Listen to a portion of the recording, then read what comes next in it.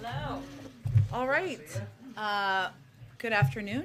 We have our National Security Advisor, Jake Sullivan, joining us for the briefing, who will give a brief opening and then take some questions, and then we'll proceed with a briefing after that. With that, I'll turn it over to Jake.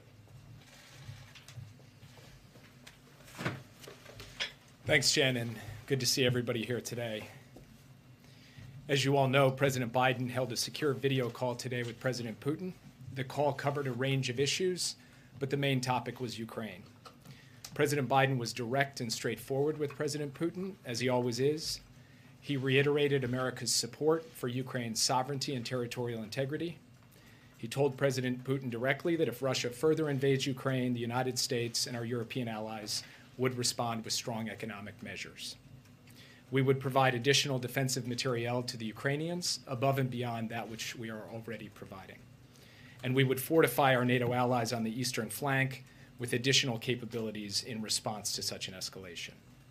He also told President Putin there's another option: de-escalation and diplomacy. The United States and our European allies would engage in a discussion that covers larger strategic issues, including our strategic concerns with Russia and Russia's strategic concerns. We managed to do this at the height of the Cold War, and we developed mechanisms to help reduce instability and increase transparency. We've done this in the post-Cold War era through the NATO-Russia Council, the OSCE, and other mechanisms. There's no reason we can't do that going forward, provided that we are operating in a context of de-escalation rather than escalation. The United States, as we have been for some time, is also prepared to support efforts to advance the Minsk Agreement in support of the Normandy format. This could include a ceasefire and confidence-building measures that helps drive the process forward. As I said before, the discussion between President Biden and President Putin was direct and straightforward. There was a lot of give and take. There was no finger wagging, but the president was crystal clear about where the United States stands on all of these issues. We believe from the beginning of this administration that there is no substitute for direct dialogue between leaders, and that is true in spades when it comes to the U.S.-Russia relationship. So President Biden welcomed the opportunity to engage clearly and directly with President Putin. Indeed, as President Biden said after his meeting in Geneva in June with President Putin, where we have differences, I want President Putin to understand why I say what I say and why I do what I do and how we'll respond to specific kinds of actions that harm America's interests and indeed harm our allies' interests. That's exactly what he did today. After the call, he spoke with the leaders of France, Germany, Italy, and the UK to debrief them on the call and to consult on the way forward. Our team is presently debriefing the embassies of NATO members, EU members, and key Indo-Pacific allies. The president will be speaking shortly with the leaders of both houses of Congress and talking to them about ways in which the administration and the Congress can work together on a bipartisan basis to stand up for American interests and values and stand behind our friends and partners. And President Biden will be speaking with President Zelensky on Thursday, following on yesterday's discussion between President Zelensky and Secretary Blinken. In terms of next steps, the President and President Putin agreed that our teams will follow up on the issues discussed today. The President and his European colleagues agreed that our teams will work together to ensure that our engagement with Russia going forward both involves and is closely coordinated with European allies and partners so that we are all on the same page. There's a lot of work to do in the days ahead. As we pursue diplomatic channels, we will also prepare for all contingencies, just as we have been doing for weeks now, including through the preparation of specific responses to Russian escalation should they be required. Specific, robust, clear responses should they be required. That's where things stand as we speak, and with that, I'd be happy to take your questions. Yes. Thank you, Jake. Could you elaborate on what you just said about fortifying allies on the eastern flank there? Is sending U.S. troops to the region on the table here? So what I'm referring to there is in the event that there is a further invasion into Ukraine, a military escalation in Ukraine, obviously many of our partners on the Eastern Front, our Baltic allies, Romania, Poland, other countries, will be increasingly concerned about the security and territorial integrity of their countries. They will be seeking, we expect, additional capabilities and potentially additional deployments, and the United States will be looking to respond positively to those things in the event that there is a further incursion into Ukraine. So is that something the American public should be bracing for, the possibility of seeing American troops on the ground in that region in the coming weeks and months if Vladimir Putin goes through with this? I don't know if I would say bracing for, since we currently have rotational deployments in the Baltics. We conduct exercises on a regular basis in both Poland and Romania. The presence of American military service members in rotational fashion in these countries is not something new. The question here is not that about whether or not the United States is going to send American service members to the territory of our NATO allies. We do that as a matter of course. The question is, what additional capabilities can we provide to ensure that they feel strong and confident in their own sovereignty and territorial integrity? It is those additional capabilities that are on the table in those countries should Russia move in Ukraine in a more decisive way. Yes. Okay, thanks so much. In the days leading up to this call, the White House and administration officials said repeatedly their assessment so far was that Putin had not made a decision over whether to invade Ukraine. So did President Biden get clarity from him on whether or not that is his intention? We still do not believe that President Putin has made a decision. What President Biden did today was lay out very clearly the consequences if he chooses to move. He also laid out an alternative path that is fundamentally in keeping with the basic principles and propositions that have guided America in the Euro-Atlantic area for the past 70 years. And ultimately, we will see in the days ahead through actions, not through words, what course of action Russia chooses to take. Yes. In your statement, one quick follow-up. In your statement of the readout of the call, you said that the President Biden told him the United States was ready to take strong economic measures and other actions if needed. What are those other measures that the United States is prepared to take? I just spelled those out in my opening remarks, both the supply and provision of additional materiel as well as the additional deployment of assets and capabilities to NATO members in the event that there's a further incursion. What are the strong economic measures, and how are they different from the ones you put on Russia in 2014, which didn't deter Russia from taking Crimea?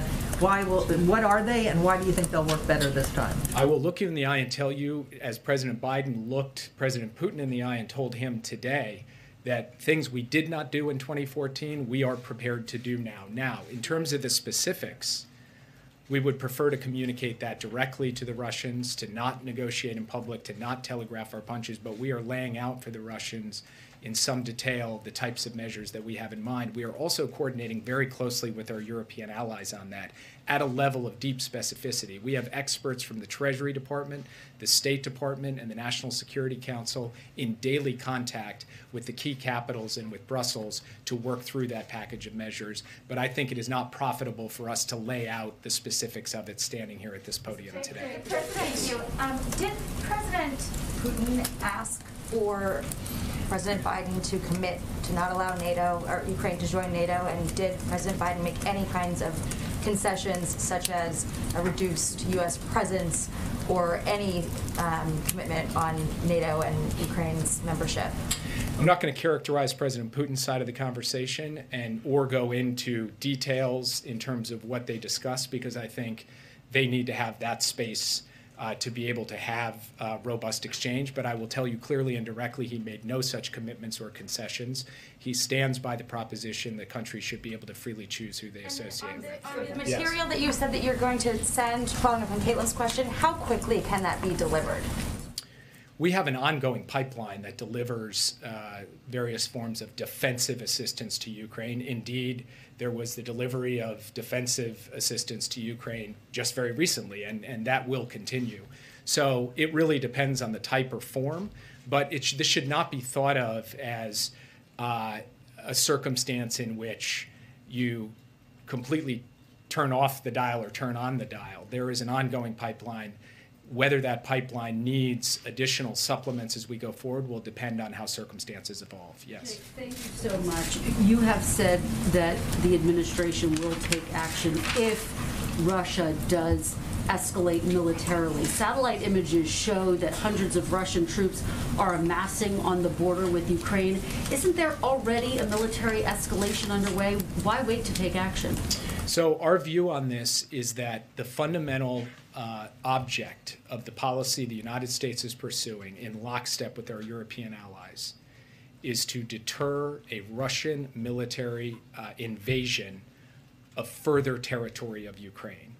And the measures we have put on the table are designed to show the Russian government that should it choose to engage in such an invasion, there will be those consequences. That for us is a clear and decisive laydown, and we also believe that there should be an alternative pathway by which we can make progress on diplomacy in the Donbass through the Minsk Agreement and the Normandy format, and by which we can address NATO and American security concerns and Russian security concerns through a larger mechanism consistent with the way we've operated over the course of the past 30 years. Some Republicans are accusing President Biden of being too weak on President Putin. They cite the fact that sanctions were eased on Nord Stream 2 and the withdrawal from Afghanistan, which was widely criticized. How do you respond to that criticism that President Biden is being too weak with Mr. Putin?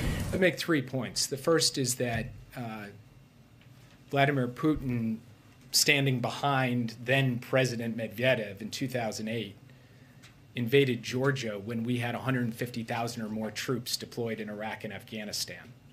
So the connection between our deployments in foreign wars and the calculus of Russian leaders when it comes to the post-Soviet space, there's not good evidence to support that. Number 2, when it comes to Nord Stream 2, the fact is that gas is not currently flowing through the Nord Stream 2 pipeline, which means that it's not operating, which means that it's not leverage for Putin. Indeed, it is a leverage for the West, because if Vladimir Putin wants to see gas flow through that pipeline, he may not want to take the risk of invading Ukraine. And then number 3, the president has shown over the course of the past 8 months that he will do what he says he's going to do in response to Russian actions. So President Putin can count on that. He said he would impose costs for Navalny. He said he would impose costs for SolarWinds. He did those things, and if Russia chooses to take these actions in Ukraine, he will do the same. He's not doing this to saber rattle. He's not doing it to make idle threats. He's doing it to be clear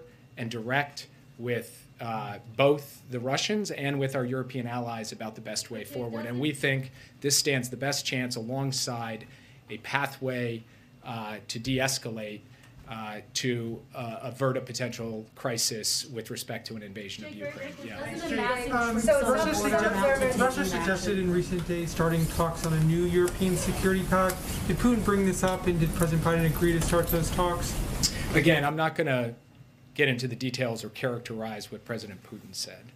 I will say that formal agreements or formal treaties were not on the table in the conversation today, but the straightforward notion that the United States, flanked by our European allies and partners, would be prepared to talk to Russia about strategic issues in the European theater, that was on the table, and we are prepared to do that, as we've been prepared to do that throughout both the Cold War and post-Cold War eras. What the right mechanism for that is, what the agenda for that is, and what comes of that, that is all to be worked out as we see how things proceed in the coming days. The Kremlin has been going on since late October. Why hasn't the U.S. given additional material to Ukraine yet? This has been escalating for weeks. Why wait? As I just pointed out in response to an earlier question, we are continuing to deliver defensive material assistance to Ukraine.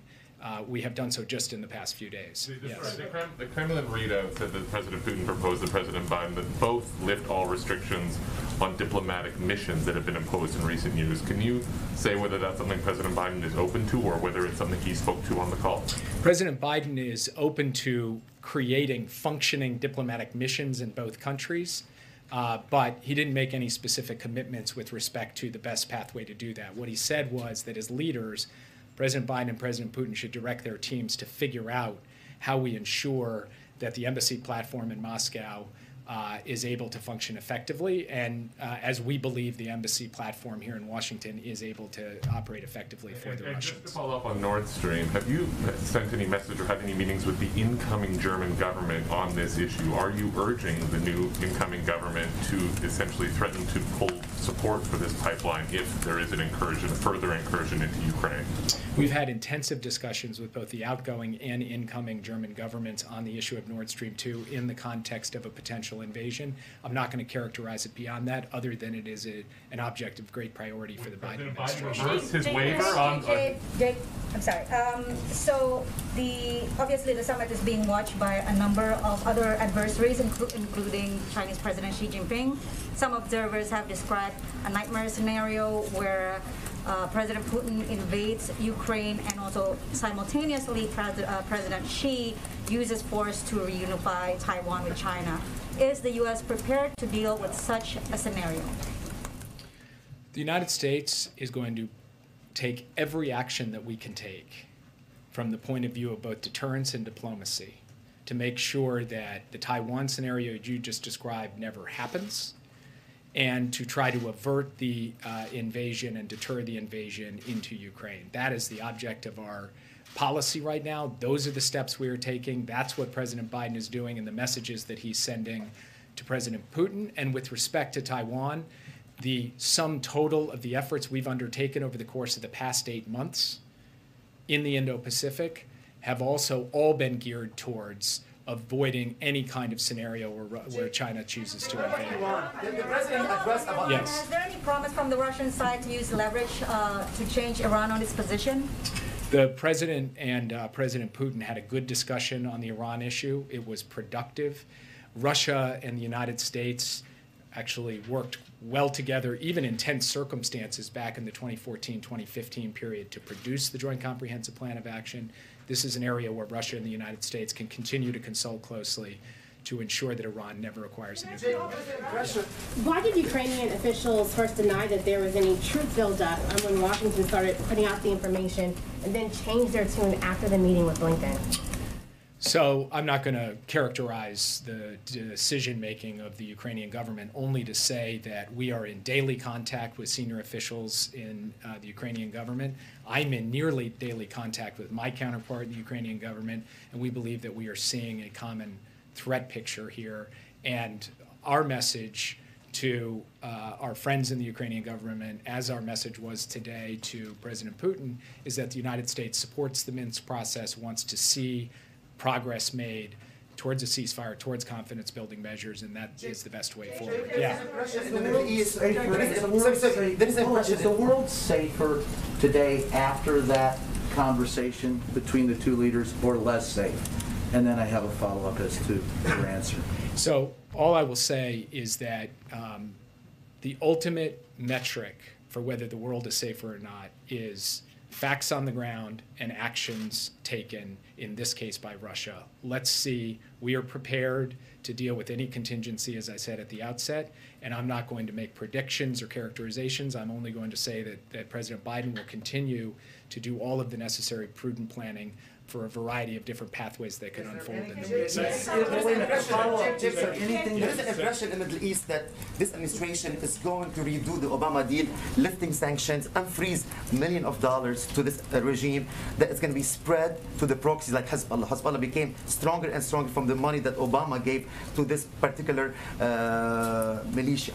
So is this going to happen? Are you going to address the proxies of Iran this time at the table of the negotiation? So I'd make 3 points in response to that. Since Donald Trump made the decision to pull the United States out of the Iran nuclear deal in 2018, Hezbollah has continued to menace Lebanon and the region. Iran's proxies in Iraq and Syria and Yemen have continued to move forward. So not being in the nuclear deal has hardly been a solution to the proxies. Second, nothing about the nuclear deal stops the United States' capacity to deal with those proxies, and we are prepared to do so. In fact, in response to attacks on American forces in Iraq, the United States has twice under President Biden taken action, direct military action in response to those proxies, in addition to undertaking sanctions. And third, ultimately, an Iran with a nuclear weapon is going to be a greater menace in partnerships with its proxies than Iran without one, and so it is our determination to ensure they never get a nuclear weapon in diplomacy is the best way forward. Yes. Can I follow up on Iran, please? The Iranians announced that they're going back to negotiation on Thursday. The administration criticized them last week, and they said they were not serious. In fact, they reversed the progress. What makes you think that, apart from hope, that actually they are serious this time, and how much of a time you're willing to do it? And secondly, your counterpart, you negotiate with your allies and you coordinate with them. Your counterpart in the UAE is visiting Tehran as we speak.